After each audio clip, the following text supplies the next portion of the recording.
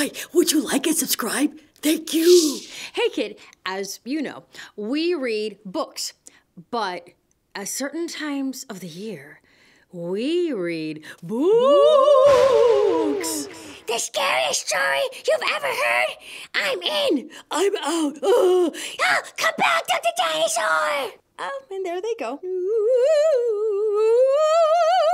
No, I totally think you can handle this, Ghosty. What? Oh, Ghost can get scared too. Okay, we're back. That was quick. Green Bear says that he will hold my hand during the reading. Yeah, and that if I am brave, he will give me one of his whole cookies. It's what best friends do. Okay then, so let's see. Is this really the scariest story you've ever heard? This better be bad. Let's go in, because you know there's only one way to find out. Ooh, this book is so inky black and dark. Get ready for the scariest story you've ever heard. It's much too scary for pictures, so I plan to use words. Words? Ooh, words! Wait a minute, why are we yelling? We like words. Oh, good point, Dr. Dinosaur. Well, maybe they plan to use the scariest words. Like monster, or pop quiz, or haunted, or boogers. Green Bear! What? You can't spell boogers without boo. Oh, you are so smart. You think of everything. That's true. Okay, so we're back to using scary words. Words. Wait a minute, there are words within the words. There's whole, wonder, whimsical, ornate, October, otherworldly, real, rotten, rot, repellent, and Diane's in this book?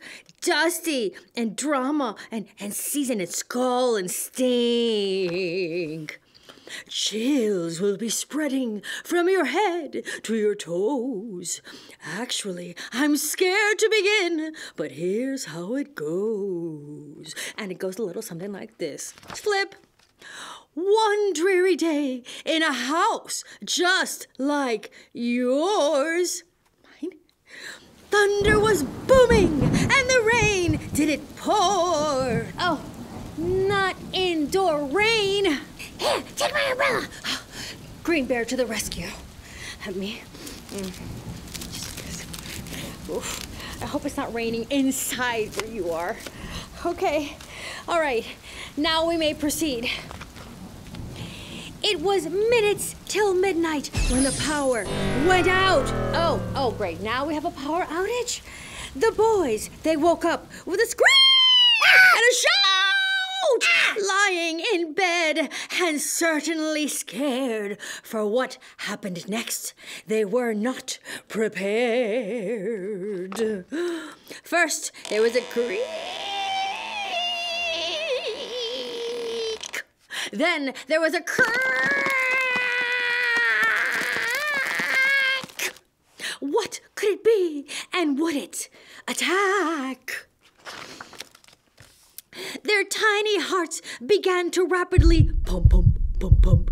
But it only became worse when they heard the thump, thump, thump, thump, thump, thump. Wait a minute, they mentioned tiny hearts, but they can't be talking about our thumping tiny hearts because everyone knows that we have big, gigantic hearts. Speak for yourself. Wait, Rat, aren't you scared? So far, this is just another Tuesday in New York City. So tough, so brave. We must be that way now. Maybe. They cowered in fear and hid under their covers. The monster approaching could easily eat brothers. Run for your lives! They'll be back. Maybe. Grrr was the next sound that he made, but the boys were confused as it started to fade. Even though the intruder went further away, this would not be the end of his haunting that day. Wait, this book is raising a whole boatload of questions. Like, who are these boys that it's referring to? Are they the ones with the tiny hearts? Are they elves? And who is this monster? Yeah, and why doesn't he show up already? Yeah, monster. You're just a big, haunting tease so far. He began to clang as he was stomping around. The boys heard a bang as something fell to the ground. Ah! He yelled. This could not be good, for now the boys knew in the kitchen he stood. What was he looking for? Why was he furious? As scared as they were also quite curious. Against better judgment, they got out of their beds. They stood at the door, blankets over their heads, just in case. First, they heard slurp, followed by crunch, crunch, crunch. The dog whimpered and barked. Did he get eaten for lunch? Yum!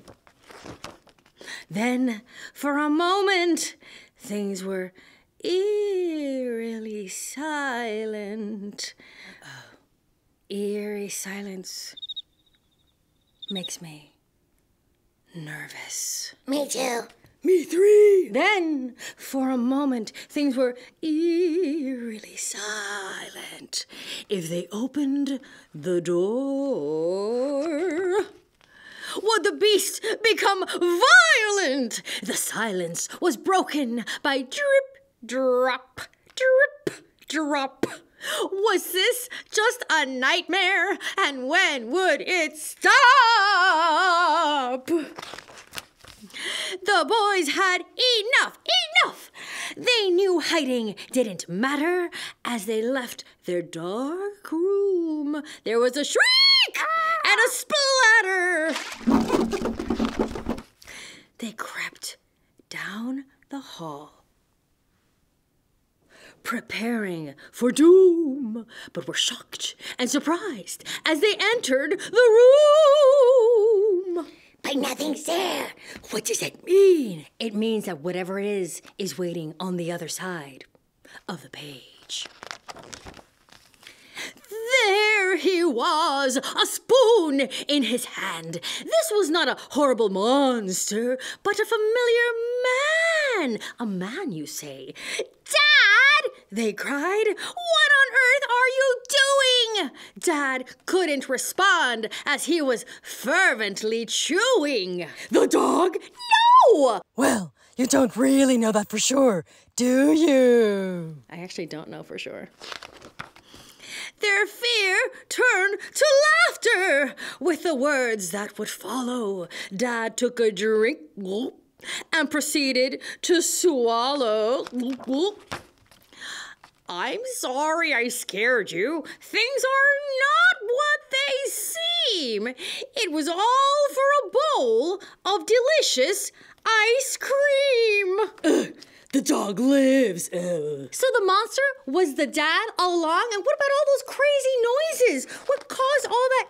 Oh, see, the creak was Dad walking out, and then the thump, thump, thump was actually his feet, and the grrr was actually his belly, hungry. And the clang was getting the bowl, and then the bang was almost dropping the bowl, and then the was when the bowl actually did fall on his foot. And then the slurp was the whipped cream coming on top, and then the crunch, crunch, crunch was him eating, and then the bark was actually the dog getting a treat. And then drip, drip, the ice cream is dripping all over the place, and the shriek was when he accidentally stubbed his toe, because why didn't Dad turn on the light? And then the splatter was when the whole thing just hit the ground. That's what happens when you don't turn on the light to have your middle of the night ice cream. And also proof that what happens in our brains is far scarier than mostly what's happening out there. So you're saying that no brothers were eaten? Not today. That was an unsettling answer.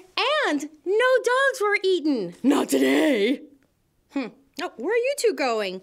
Oh, we're gonna go get ice cream. Yeah, it helps calm you down. Yeah, I learned that ice creams are good for nerves. It's in a book and everything. Yeah, Green Bear said so. And that, I believe, is the most suspicious story that you've ever heard.